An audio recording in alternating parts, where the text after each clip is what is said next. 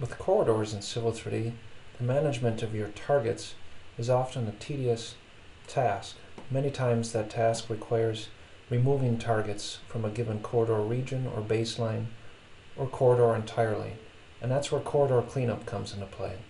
Normally, when you have a corridor with targets, to manage those targets you need to either come into your corridor properties, where you go to set all targets and you manually remove all these targets.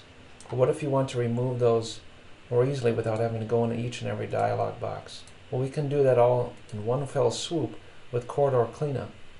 If I come to corridor cleanup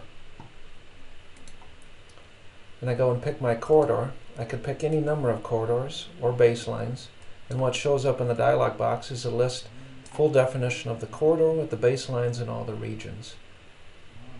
What I can do with these now is I can pick any number of these regions or any of these baselines, and I can strip targets right out of them. So this is about corridor management and managing the targets that you have assigned in your corridor. Right now in this corridor I have a number of targets dictating this tapered lane here. In one fell swoop I could take my entire corridor and remove all surface targets, width targets, and slope targets. If I simply hit OK, you'll see my corridor refresh and reflect that I'm back to 0 targets in my corridor. And I can also see that by going here to set all targets.